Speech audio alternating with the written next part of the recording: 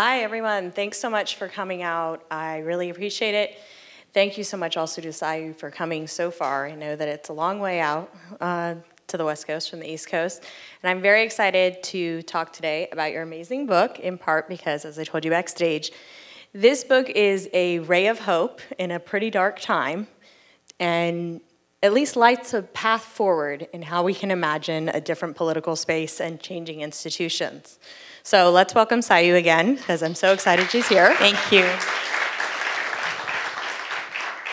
So to start, I'm really interested in what motivated you to write a book on this. I know that you were obviously really involved in developing organizations focused on candidates running, but what motivated your drive to write this book and tell these stories and make sure that it got out to the public?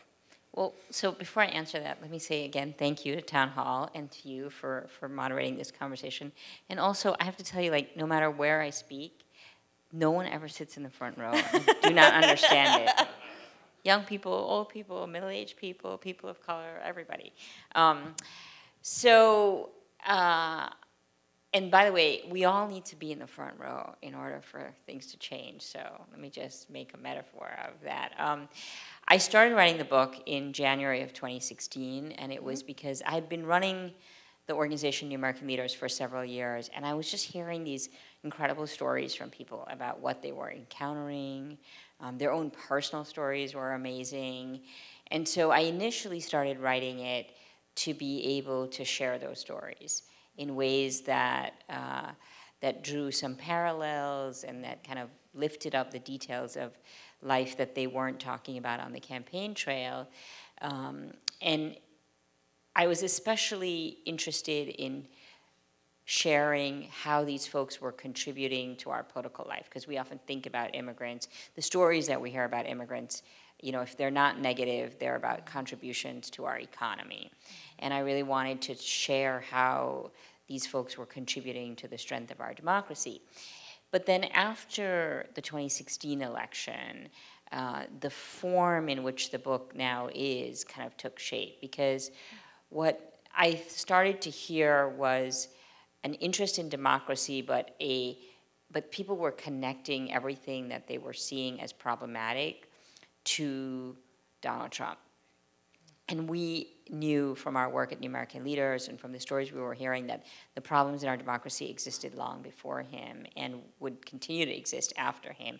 And so the book is organized around a series of obstacles that or challenges that political newcomers face. And I wanted to really flesh those out, but doing it in a hopeful way so that it was possible to overcome them, but in order to have many, many more people like us in office, we needed to dismantle those obstacles. Mm-hmm.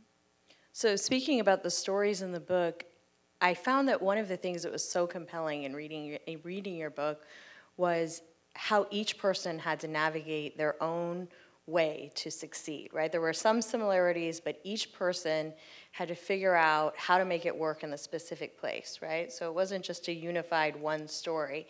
And what I would love to hear from you a little bit is about what were some of the stories that really struck you? And so when you were writing this book, you were thinking, yes, this is exactly why I'm writing this book, especially since some of the things that people went to be successful are really incredible. I mean, this is a story about perseverance in some of these candidate stories. Yeah, I mean, I think the thing that that struck me as a common theme was how isolating both the campaigning and the governance was. You know, like these are people who, you know, there's one person whose story I tell in the book, Sam Park, who is a Korean American, who was the first Asian American Democrat to be elected to the Georgia Assembly in 2016. And actually he was joined by someone else who won a special election this year. But he is gay Korean American Democrat in the South. And so that is sort of makes him unusual in so many different ways. But in his case, his family really didn't understand political life and didn't ultimately, you know, when he got sworn in, they were there and they sort of understood, but they really couldn't fully understand why he would give up his job as a lawyer to make $18,000 a year in the George House. And so there were, I think in every example there's something like that. But the other story that really struck me, which I'll share with you all because it's Washington-based, one of the people whose stories I tell in this book is Carmen Mendez, who's one of 3 Latinas who gets elected to the Yakima City Council in 2015. And of the 3, 2 are elected in majority-minority districts. So basically, there's the long story is that there was a lawsuit filed by the ACLU on behalf of 2 Latinos who had run for office, and the case that they were making is that Yakima was in violation of the Civil Rights Act by not having opportunities for Latinos to get elected. And so they went from an at-large district to district-based election. And 3 Latinas got elected in 2015, 2 of them in majority-minority districts, but Carmen in a district that is 90% white. And I still remember when she told me the story about how, as a council member, she went to the home of one of her constituents who, it turns out, is her mother's boss and owns a strawberry plant that her mother still packages strawberries in. And so sort of the multiple ironies and opportunities in that story, so here's her mother who still has to continue working in order to make a living. Here's the daughter who's a city council member who doesn't get paid enough to be, to sort of rely on that city council member's salary. And then, the conversation, which we didn't really get into, but I would have loved to be a fly on the wall in that room. Yeah. And so there are these incredible stories, and I feel like even now when I meet the people whose stories I've told in the book, and talk to them, like there's more stories that come up. So in some ways, this is just the surface of what they experienced. But speaking about first, one of the things that I kept wondering there were so many different benefits that you identified in newcomers and new Americans who were running, but one of the things I kept thinking about was how the campaign might look different if you're the first, right? So if you're the first person to ever sort of tread this path in the district that you're running, how might that look different? And also, how does that sort of really elevate the challenges for a person to be that first person? Because it seems like so many of the people that you're talking about in the book, they are their first. Well, it's actually incredibly energizing, right? Because it motivates people in the community who might not otherwise have participated. I think that for some candidates, there is a kind of national interest if they are going to be, in this year's election, Rashida Tlaib, who's running for Congress in Michigan, is likely to be going to Congress, would be the first Muslim American woman. But then there were several other high-profile Muslim American candidates this year for governor of Michigan, and Ilhan Omar, whose story I tell in the book. And so initially, I think it's incredibly energizing. And then you talked about the challenges. I do think sometimes when someone is a first, we sort of pour our whole heart into them. And then they have to deal with all our expectations, most of which are unrealistic because you can't suddenly go into the Detroit City Council as just because you were a first and mobilize so many new voters.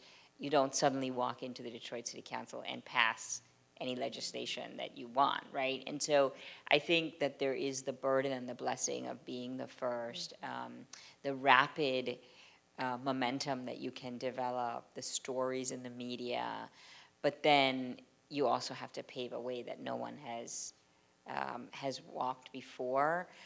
And you do have to grapple with these unrealistic expectations of what you're going to be able to do. And one thing I'll say is, I'm thinking a lot about this year because of the election and because of the stories of people who are first, but also competing with others. And we have a problem, I think, where when we think about, we never think there's, here's another white guy asking me for money, but we think, oh wait, but this is another Latina running for office. And so with the many that we have this year, I think people have struggled with feeling like there's limited resources, even though there really aren't when we're not thinking about people of color. And then I think the other thing is these women of color whom we've all heard stories about, Alexandria Ocasio-Cortez in New York, and Ilhan, and Rashida, and Deb Haaland in New Mexico. You know, they're going to get to Congress, they're going to be a handful among 435 or 400 plus, and what we are expecting of them is really aspirational, and what they're going to be able to do is going to be grounded in a reality that is systemic and that we can't fault them for, because it takes a long time to break through some of those systemic obstacles. Oh yeah, definitely. There's institutional constraints, right? Yeah. And there's, without a critical mass, it can be difficult. You know, part of, I think, the challenge they'll face is looking for allies to work with within the institutional constraints of Congress. And I think there are some people, but for sure, I think this is a really excellent point, though, that it is a question of what is a reasonable expectation of individuals, right? Symbolically, these things mean something, but at the same time, one person doesn't have the ability to, you know, fundamentally alter 20 major policies. And not everyone wants to buck the institution, right? Like, even if they've broken a record and become the first, they may not all of them are going to want to, we might have a few of them who kind of integrate into the way the institution operates now.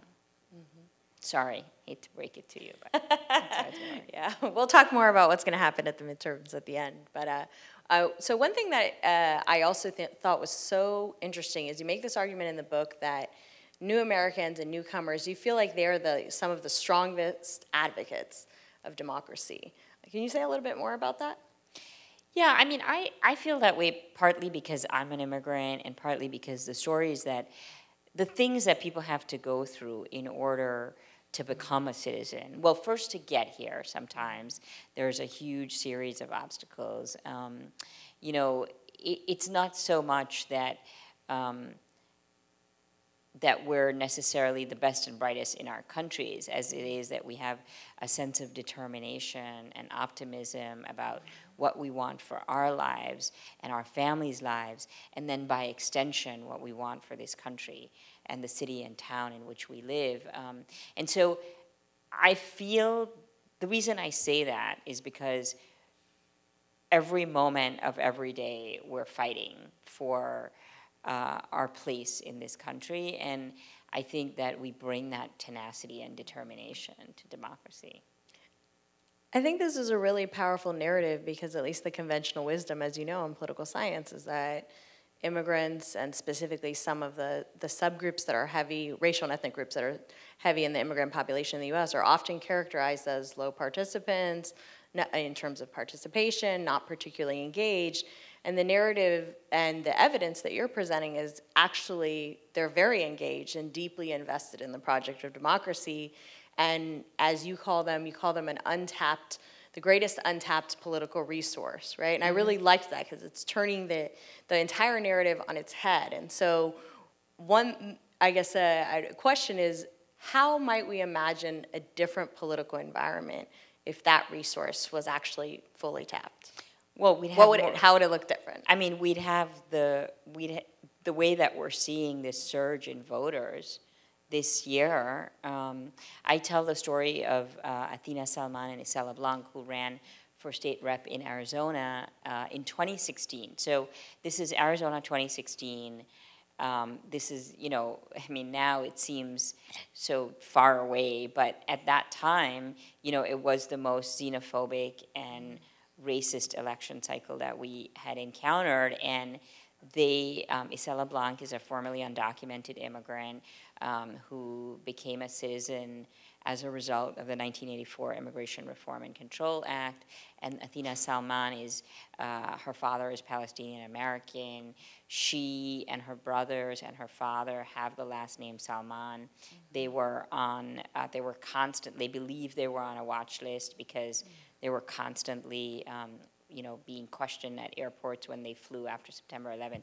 And these two women won their race for House Rep House Representatives in Arizona, and they increased voter turnout by 23% in their district. And when they did that basically by door-to-door contact with voters who had never heard from someone before, had never heard from someone in elected office. And you've seen the poll, there's a new poll by Latino Decisions about the number of Latino voters who have, is it 60%, I think, of Latino voters who have not been contacted by any political campaign or party this year in the midterms.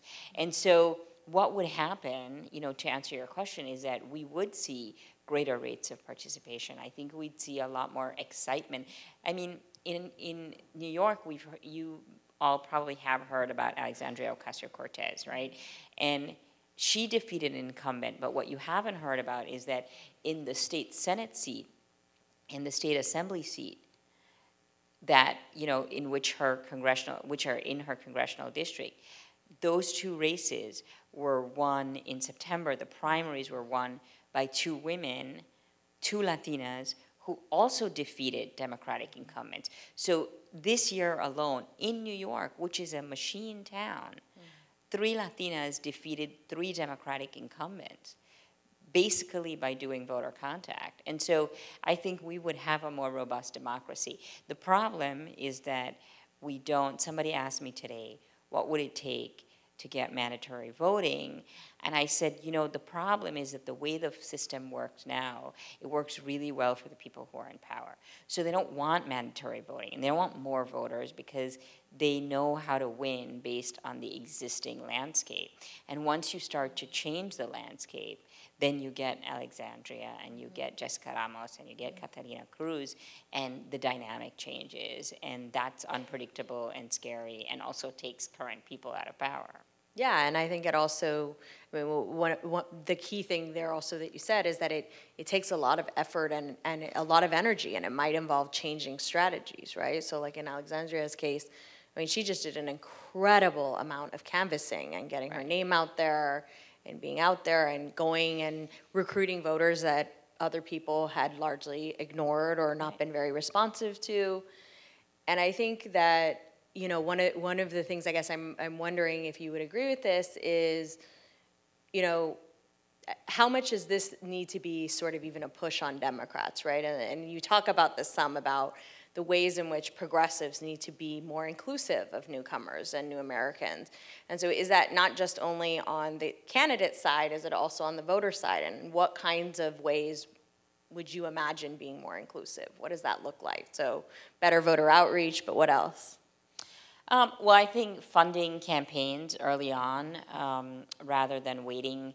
I mean, what happened in this cycle, we've seen a lot of Democrats who ran against incumbents and were not given support early on. Ayanna Pressley's race in Massachusetts is a great example of that. By the way, almost everybody who I write about in this book ran against an incumbent. So Carmen and Raquel, who are in the first chapter, they ran for Detroit City Council and Yakima City Council, but they ran after the council went from at-large to district seats, so there was no incumbent.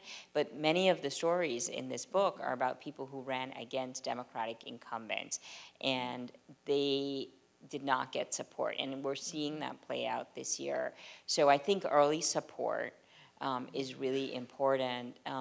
Also, I think, and this is to me is very fundamental, is that we have to shift our idea of who can run where, right? Yep. So when we look at someone like me and someone like you, that we shouldn't be relegated to seats that have a large number of Latino voters or a large number of South Asian voters. Like, we ought to be able to run in any district in America.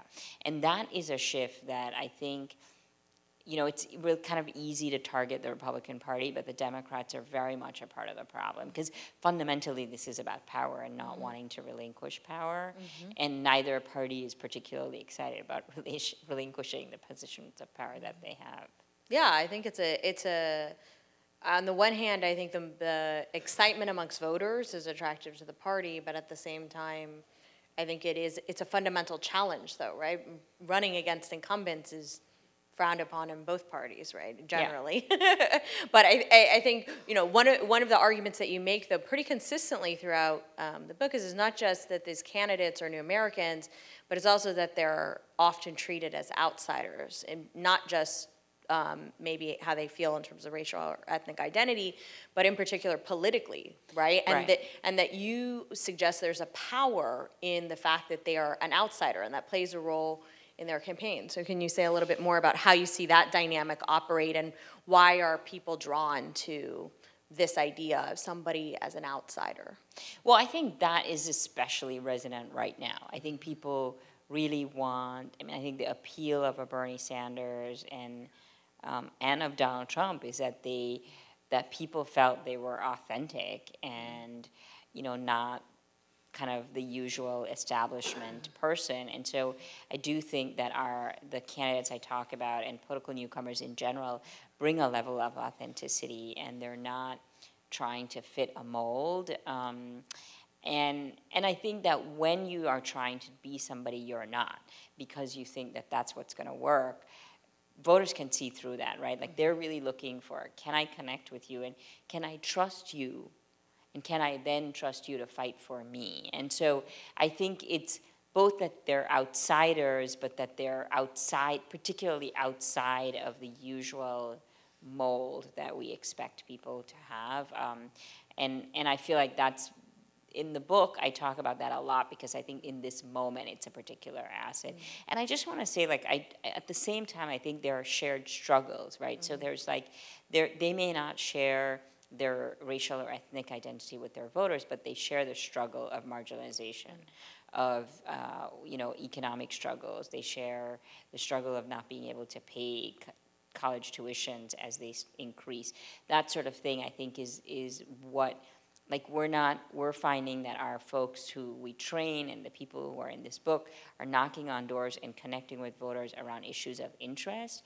And sure, it helps that, like, they might share ethnicity, but that is not I think that the majority of voters are turning out for candidates because they feel they're gonna fight for them, not because they have shared ethnicity. Mm-hmm. So I wonder what you think about this idea of how, what you think is going to happen. I'm going to preview a little bit on this election, but I guess how you think it's going to play out with this new wave of candidates in this election, and what you think, if those candidates are successful, how you think things might look different in terms of policy or reforms. Yeah, I would say there are a couple of things. One is that we cannot discount the importance of symbolism, because especially at this time, but at any time when I look at Congress or at my state legislature and I see someone who looks like me or someone with whom I strongly identify, then I feel that it is possible for me to be that person, right? And I think that's really important.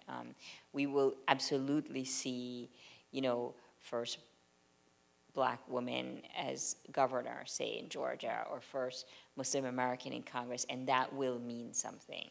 And so that, I think the impact is going to be, symbolic and systemic. And on the systemic side, I think the question is going to be how many, right? So, like, if in Arizona you have 10 legislators, new legislators who are willing to fight, it's going to be a range of, like, so many people say to us, and again, I know this is a little depressing, but, like, they feel they've been successful when they've managed to stop bad legislation, right? And that's a big thing.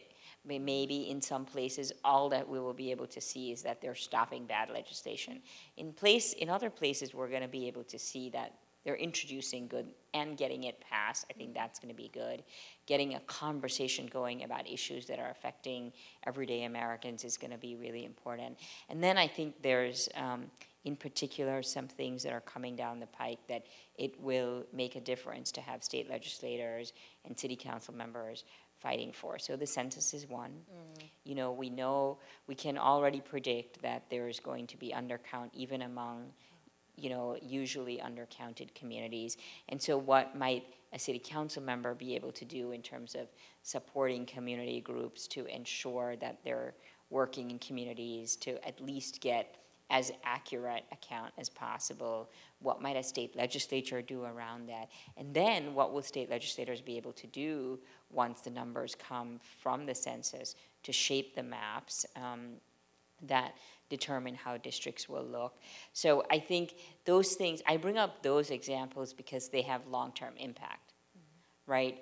So yes, we might also be able to get in-state tuition for dreamers. We might be able to pass driver's licenses bills and things like that, but the census and the maps have an impact for the long term. And so those are, I think, some of the things that we're gonna see. I do think there's gonna be a pretty robust conversation about ICE, the Immigration Customs Enforcement, that, we've already heard abolish ICE and what the solutions are going to be to that, and the conversation around that will happen in Congress. It's hard to say until we know what the outcome is going to be, how much Congress is really going to be able to change. I know that sounds really depressing, and I'm really sorry, but I feel like we have to be realistic about what policy change we're going to see in Congress.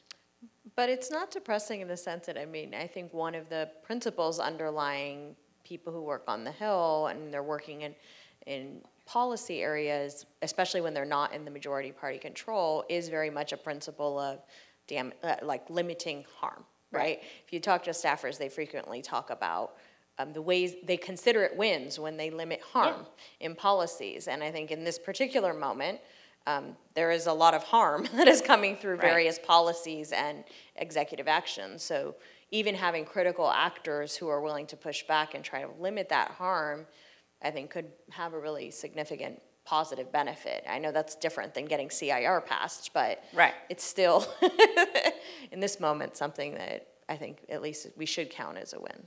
And don't forget that also, we know this, there's folks are going to get elected, they're going to be running for Congress for it's a 2-year term. So they get there and they're already running again. And that is a systemic problem, right? Like we have this situation in Congress in particular where congressional candidates' campaigns can be so costly. And if the seats that lean Republican, if they're won by Democrats, then you will have those Democrats having to fight tooth and nail to get reelected in 2 years. And so there's also that problem, right, of you're constantly fighting against the harm and you're trying to run for reelection, and money is such a big deal, and there will be it seems like every election cycle there's more and more money, and certainly in 2020 we're going to see unprecedented amounts of money thrown at races. Yeah, let's talk some about the money. In your book, you identify 2 barriers on money, one of which I think is talked about quite a bit, which is the financing part of elections and how increasingly important money is. But another, I think, area that doesn't get as much attention but is so important is you identify that many state legislative seats and other kind of local level seats, they're considered part-time positions, so they have part-time pay. But in actuality, most people work full-time in those positions, and because they're employed in those positions, it becomes very difficult for them to work in any other way when they're technically not in session. And the argument that you suggest there is that both the amount of money that people need to run and this compensation when you get elected creates 2 significant barriers to having sort of new outsiders actually be able to run even. So there's both the barrier to entry, but then to be able to literally afford staying in office. Can you say a little bit more about that and share some of the stories that you heard? Because I think those are really compelling to highlight how much structural sort of inequality is built in there that makes it just really difficult. Yeah, look, that to me was, I would say in the 8 years that I've been doing this work, that's been the biggest revelation, right? I think... Yeah, me too. When reading this book, I was like, wow, oh my gosh, I should be lecturing on this. We think about people in office as living, the life, right? And what I learned in talking to especially state legislators, because there is this, I mean, basically, our government was created to work for wealthy white landowning males, right? And so their idea of like how we're going to do this is when it's not the harvest season, we're going to go to a state capitol, or a bunch of us are going to sit in a room and make a decision. And so we have a system of government that is completely outdated for modern America.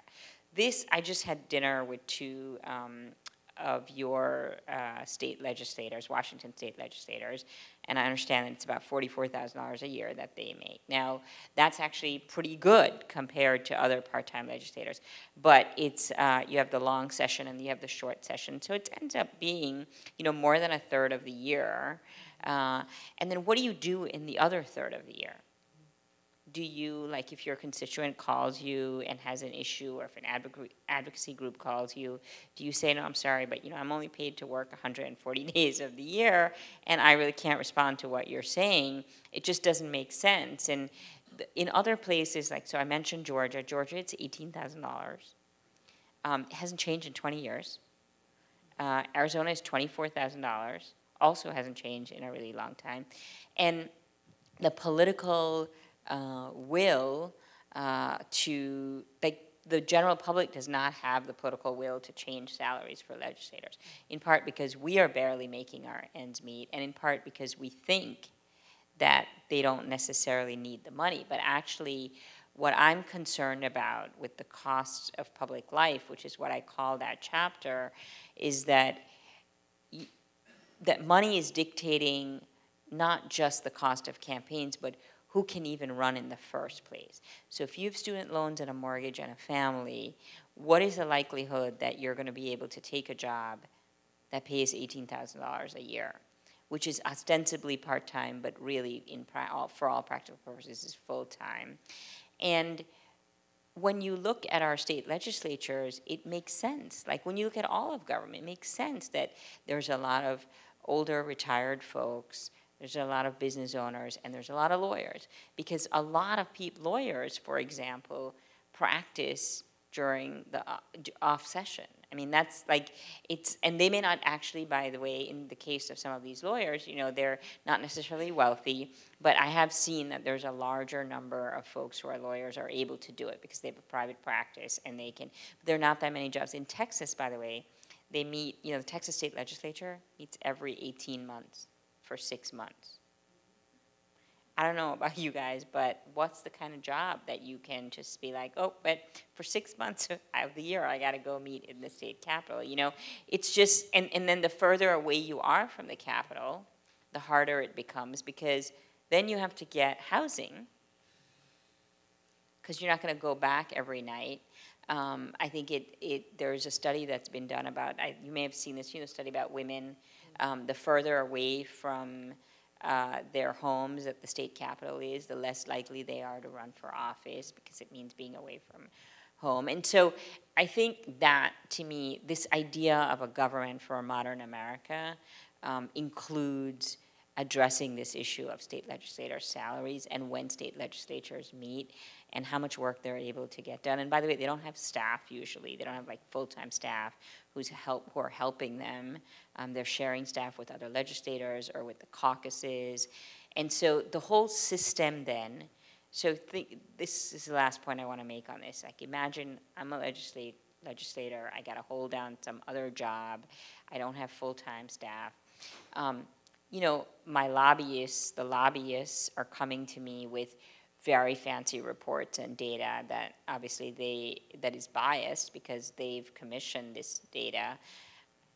I don't have the capacity to be able to process all the different alternatives. And so I'm gonna, like, it's not necessarily a malicious thing. Like, you are presented with information that you think is accurate. You don't have people to go check it out. You don't have the time to do that. And so I argue for full-time legislatures, in part because I think it reduces some ethical concerns. It increases the number of everyday Americans who can run for office as a viable way of doing public service. And I think it creates a more, it can create a class of legislators who are more dedicated full-time to serving the community rather than worrying about how they're going to make ends meet. Right, so two of the big structural reforms is the full-time legislatures, but also public financing of elections, which you spend a lot of time.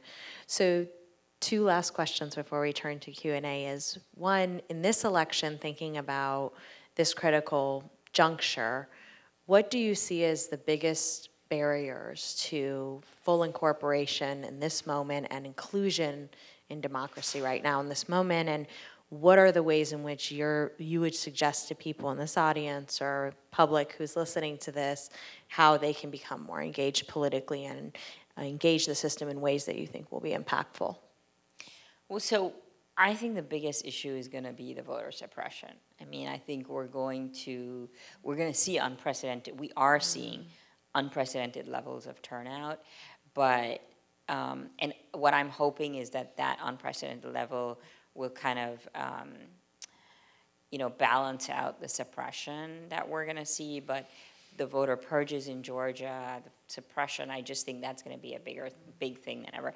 And I do think we need to start thinking about, and that has happened in some states, it certainly happened in Arizona, like we need to think about what is the position that determines, how many polls are opened, et cetera, how elections work. I think we need to get people to run for those offices because that is a big area of a long-term problem in our democracy.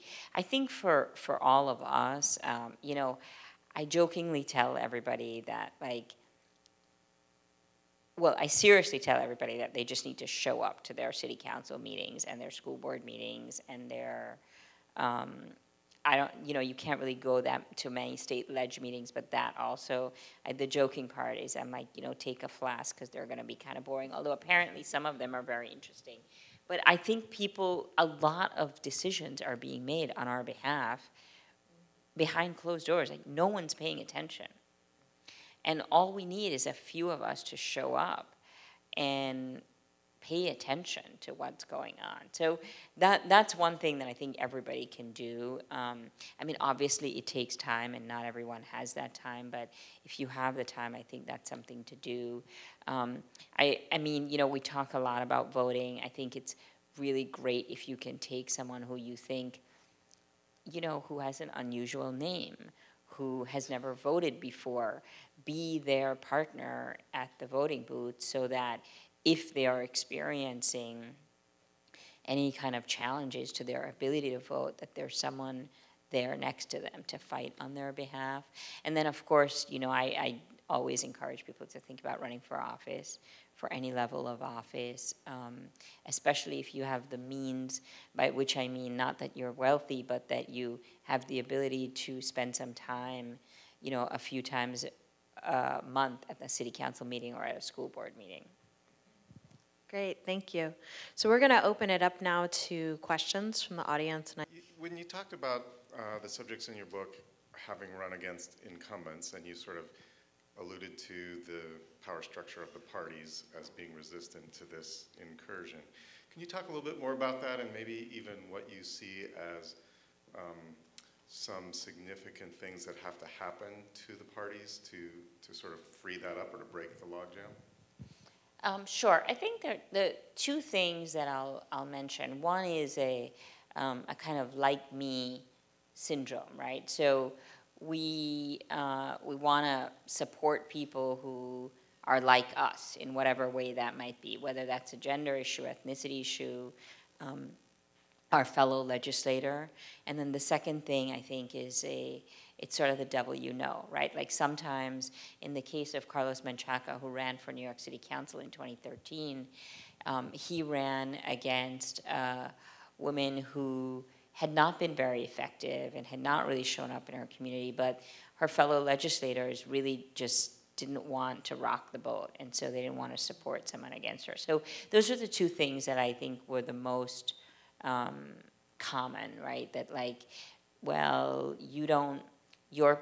when we do the like us thing, it's a kind of like, well, immigrants don't vote, they're not going to necessarily come out for you. In other words, you don't look like us, you don't look like the community, and so therefore people are not going to vote for you. Because obviously it's not just immigrants who are going to vote for someone. So, and in terms of what we can do, I think the biggest thing is, unfortunately,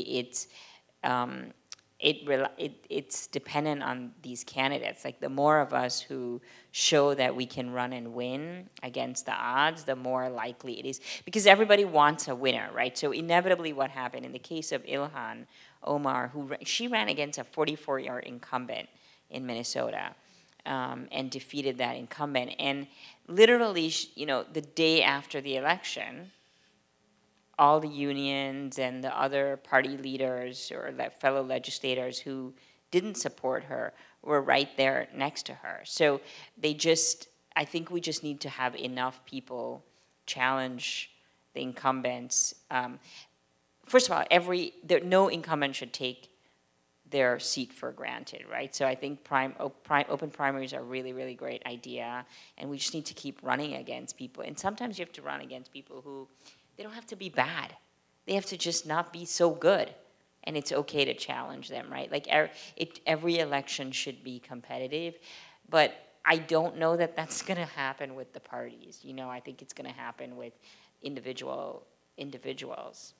Hi, thank you both for this talk. It was really enlightening.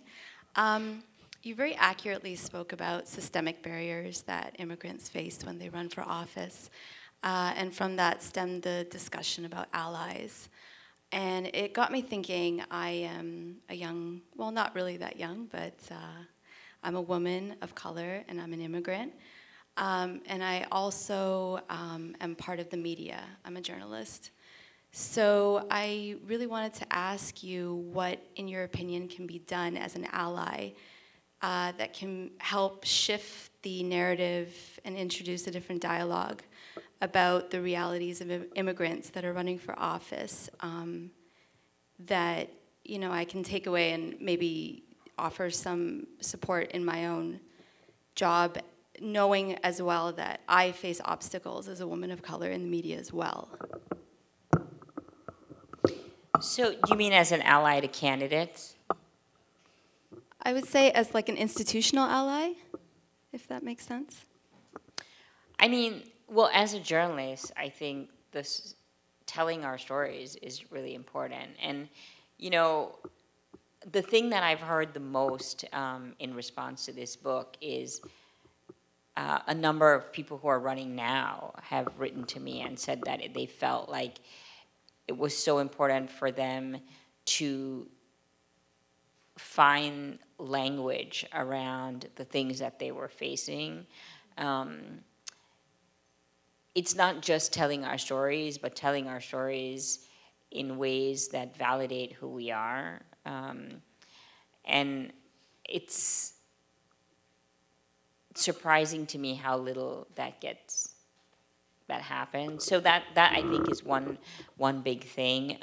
I also think that we have to be careful. Like, language is so important, and how we talk about people, how we other them by attaching characteristics to them that we don't necessarily attach to.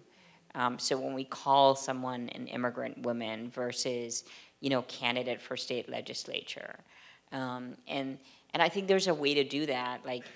That's because to me the biggest thing that every single district in America can be represented by anyone at all, regardless of ethnicity. If you can run a good campaign, you can build a coalition, you can talk to voters around values, then it's really irrelevant whether you're an immigrant. It might seem funny because I wrote a book about immigrant candidates, but there's a reason it's called People Like Us, and it's because the idea is that every one of us can connect with some aspect of the stories that I'm telling. And so I think that there's a way to get people to connect to our stories without otherizing us. I would say also, though, that language and rhetoric matter a lot. And I think journalists are a key part of providing a sort of positive narrative regarding groups, and they can reframe stereotypes around groups in positive ways that have the ability to be heard by so many people because of the way in which your work is distributed. And that's really a really significant power of the media.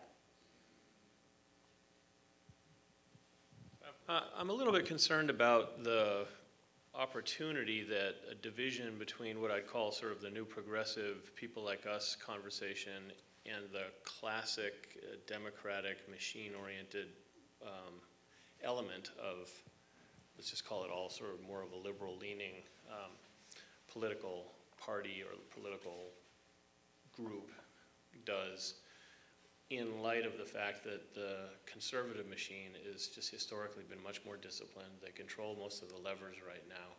And the division in the progressive conversation, even though it's moving in a direction to try to drive that together towards a more inclusive progressive party, if you will, or group of people. How can we have optimism that pushing ourselves to become more inclusive doesn't create an easier opportunity for the more disciplined and organized Republicans to just hold on to things? You might not agree with the thesis either, so. Well, I mean, it's not that I don't agree with the thesis. I think that the lack of discipline in, let's say, the Democratic Party exists independent of this new energy that we're seeing among candidates. And so, to me, the larger question is, how are we going to get to some discipline? Because, so, you know, I run a nonpartisan organization, but I'm here as the author of this book, and I think, you know, in relation to the midterms, I will say that, you know, people have asked me this a lot, and I think what's great about this moment is that we have an incredible amount of energy, you know, from immigrants and people of color, and every single sort of aspect of American society is more awakened to what needs to our need to participate. But the energy is not a strategy. We still don't have a strategy. And so I would just say that, like, getting to inclusivity is not necessarily, I mean, heck, maybe that needs to be the strategy. There's no strategy, and bringing in newcomers is not going to dilute an existing strategy because there isn't a strategy, and I don't think it's gonna, I think it potentially, there is definitely a division within the Democratic Party that has not been resolved. And we're not going to get to a third party soon enough to have, you know, have that carry weight. So this reckoning that needs to happen within the Democratic Party needs to happen independent of this. I mean, I think my take on it is that bringing these new voices in will help, but it's not going to create the strategy. Somewhere, somehow, that strategy has to get created. Thank you. I will also say, I think it's important to distinguish in your thesis, and I agree with the thesis, the Democratic Party on average as an organization, whether they have had better strategies compared to Republicans, I think nearly every political scientist in the country would agree with you with that thesis. But that is different than whether there's intra-party divisions, right? So whether internally within political parties, there's ideological cohesion. And actually in recent history, if we're talking about in the last 8 years or so, we've actually typically described the Republican Party as having less ideological cohesion than the Democrats, in large part because of the Tea Party that eventually manifested in terms of the House Freedom Caucus. And there's been some very clearly obvious internal divisions within that party. I think it's becoming more public in the Democratic Party, but I think it's also part of our history that parties have to renegotiate how they feel about various policies and ideological positions. But that's a different question to me in terms of whether you have a good electoral strategy in terms of how you run campaigns and organizing. And without a doubt, I would absolutely co-sign the Democrats must do better. Hi there. Thank you for your book and for this important discussion. I appreciate it. I have been doorbelling and phone calling for over a decade for Democratic candidates, and for, not every year, but often pretty intensively, and for ballot initiatives. And it's, I know that there's research that goes into showing, goes into deciding who gets the outreach. either by phone or in person. And I've always questioned it because it seems like the outreach is done to people who already are registered to vote or are already voters, and that the whole system is set up in a way to not bring in new people. And I wonder, do you think that there is a radical new way to conceptualize how this is done that possibly the Democratic Party and other political groups could pursue, that the research maybe is just like, okay, because I feel like the research is like, this is this received wisdom that we're doing this in the way the research shows works, but like somehow the researchers are not quite up on what's going on in the world. Well, I mean, the researchers, and you can speak to this, it depends on who the researchers are, right? If it's the party researchers, it's very different from the, I mean, I'm not sure. So there's definitely ways of, and we've worked with some academics on this that are looking at modeling the voter files to see who might be a high, so the research is usually to high efficacy voters, right? The people who you can rely. Now, actually that makes no sense, right? Because why would you go knock on people's doors when you know they're gonna vote year after year anyway? Why not go to the people who, and the why not is what I said earlier, because we don't know, they're unpredictable. And then, so in the organization that I run, the training, one of the components of the training is around targeting. And one of the things we talk about in the targeting is that we train a lot of community organizers and members of immigrant rights organizations about how to run for office. And for them, reaching these low efficacy voters is not as costly as it might be for an establishment candidate who maybe doesn't live in the district, doesn't necessarily speak the language, and that doesn't necessarily mean language other than English, but just knows how to connect to these voters. And so when you introduce a new candidate into the equation, suddenly, because of their name, because of their residency in the neighborhood, they're able to connect to these new and low. So I think it's very intentional, is what I'm saying. Like, it's not coincidental that you're reaching these same voters because they have predictable patterns of voting. And what I learned in political science is that, you know, that these are the voters, they're voters who are connected and therefore mobilizable, right? Like the mobilization of voters. But what you're seeing now is that grassroots organizations, I mean, what is happening in Georgia and Arizona and Florida is not party-led. It is all grassroots organizations. It's grassroots organizations who are saying, how do we get, you know, people with criminal records who have served in prison to be able to vote? It's grassroots organizations who are bringing Latinos into the political process by registering them to vote, by encouraging them to become citizens. That's not party-led because that changes the equation. I totally agree with Sayu. I think this is a probability game, literally. Like, what mobilization techniques do we know, and what's our relative payoff and likelihood that they're going to vote, and how much is it going to cost us to do that mobilization? And some of these other strategies are really long-term, right? Like, so Sayu's talking about the three-pronged strategy of helping people naturalize, then getting them to register to vote, and then getting them to turn out. Well, that's a really long investment in cultivating a set of voters. And a lot of activists and community organizations and kind of grassroots organizations, they're really devoted and committed to those things, but they take a long time, and I think that they're often more effective with people from those organizations than they would be from parties. They have no necessary connections necessarily to those communities. And I think it's harder, but I think frankly the parties are kind of strategically calculating who are we most likely, if we want to get the most people to turn out, who's the most likely. But you're right, it's hard to tap new groups of voters if you always go back to the people who always vote.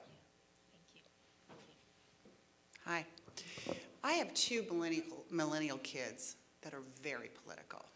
And I notice that they have conversations that are so different from the conversations that I have in my 50s, and being a highly political person myself. They don't seem to see the the political system the same way that it is. They sort of see it almost as something entirely different, or either that they're not a part of it, or that they see it as their responsibility to change it. But when you're talking about the grassroots, so many of these grassroots organizations I see are coming from the millennial sector. When they talk about immigrants, they don't see immigrants the same way, I think, than older generations do. Or maybe the immigrant millennials may be seeing themselves differently because of social media, because of the internet. What kind of experiences are you guys seeing from the millennials as they're rising up? Because there's some information I've gotten that they don't vote, but in other research I've looked at, they do vote. So how are they impacting what we're seeing in this changing face of the political environment? Sure. Well, so at this point, we don't know yet whether millennials are that different from other groups to the extent that part of what you're asking is, are they simply young or is there a generational effect, right? So are millennials as a generation different? The oldest millennials are basically 35 right now. So they're a bit older than what we'd call youth voters, but on average, all youth voters, everybody in this room, when they were youth, would have on average been way less likely to vote than, say, someone who was over 65. But there was a lot of hope that millennials were really different in terms of their political attitudes and engagements. There was even some suggestion that millennials were, say, for example, much heavily more democratic and more progressive, for example, than prior groups. And a lot of new empirical evidence, particularly coming out of the University of Chicago, they have a whole bi-monthly study that's devoted to studying millennials. The Gen Forward survey run by Kathy Cohen at the University of Chicago shows that actually millennials in many ways look like other groups, and they're not necessarily more progressive on race or on gender and on a lot of issues, and that some millennials are highly active and highly mobilized, but that's true in every generation that there's individuals like that. I think we're not sure yet, though, what's the final say on millennials, and we won't until I think more millennials are older, and then we can compare them to the next set of youth that comes behind them. Yeah, I mean, I think like in the sense that, you know, you see, they're like all of us in that they have to have an incentive and a stake in what's going to happen. I mean, there's no question that that young dreamers, you know, for example, have been a fundamental part of why we are having a sustained conversation about immigration in this country right now. I mean, at least immigration as it relates to immigration reform, right? That for the last now 10 years, right? That, you know, since Dreamers first started the March to Washington and started, you know, since 2006, youth activism. Yeah, they have been, now it is normative to read stories about Dreamers. In a way, and they brought that conversation, the Parkland youth. I mean, I think there is something there, but I think that, like all of us, there has to be a relevance. And, you know, again, in like all the literature, the sort of traditional political science literature about the people who participate are people with time and money. I mean, in my experience, the people with money don't feel like they have to participate because in many ways they can operate outside of the system, right? Like, sure, you have to pay taxes, you have to do a certain set of things, but otherwise money can buy me what I need. So working class young people maybe feel a greater incentive to participate.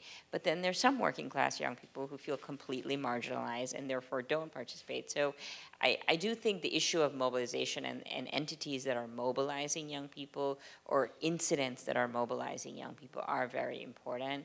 But ultimately it's about relevance and what's at stake for me. And like without that, it's very hard to pay the price of voting, which most of us have to do. I was struck, I was in Austin over the weekend, and there was a GOTV rally, and it was a Saturday, and like you could go vote until 7 o'clock. You know, we can't do that in New York. We don't have early voting.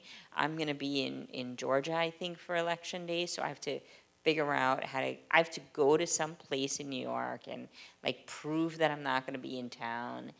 and then I have to put in my absentee ballot. Now, think about that. That's what I have to do in order to exercise my right to vote in New York. And I'm only going to do that because I really care about casting my vote. But like, if you're going to be somewhere for business or you have to work that day, you're not going to go through that effort. And so we make it really hard for people to participate. And unless you really care, unless you're going to be shamed by your family or your peers, or unless there's something in it for you, it's hard to do it. Washington State, though, it does all their voting by mail. I didn't know if you know that, but I did not know it's a big shock to me. There's no more actually the experience of voting on voting day and getting your sticker and walking around and, you know, acting smug that you voted and other people didn't. And then none of that happens in Washington. It's all ahead of time. But the logic is exactly what you described, is that it's in theory going to increase the number of people who actually vote because you have an opportunity to mail in your ballot and do it at home. So I heard from Athena, actually, in Arizona, that they change. So it used to be, I don't want to get this wrong, but basically it used to be that it was like you could complete your ballot and I could take the ballot and take it to the mailbox. But if I'm remembering this correctly, they've made it, I think, a felony in Arizona for you to like help someone with their ballot. So again, do not quote me on this, but what the point that you can take away from this is that if you're a Native American and you don't have a mailbox nearby, all of a sudden now, as a Native American, it's so much harder for me to vote because I can't just have my friend take the ballot. There's a word for it that I'm not remembering. Maybe you know, like something that there's a term attached to like taking someone's ballot and mailing it like is being considered. So anyway, these are the ways, these are subtle ways, the things that we don't think about. Like who thinks about that? And that story was so striking to me. So striking, and yet I don't remember the term. Yeah, and just also in the Native American case as well, that if you don't have a mailing address, right, then you can't register to vote if you have a P.O. box. But if you lived on a reservation in some places of the country, then the post office will only give you a P.O. box because you don't have a street address. But then what does that mean if you can't register to vote, right? And this is going back to your earlier point on the barriers that are being constructed in this particular election and how that will suppress voting. And sometimes that's very intentional, and sometimes, I mean, you go back to like, why does it matter that, you know, Native Americans are on state legislatures or on city councils? Because they will be able to talk to that experience in a way that, you know, someone who hasn't had that experience can't do. Any last questions before we wrap up? Okay, well, thank you so much, Sayu. This was a great conversation. Thank you. Thank you to all of you for coming.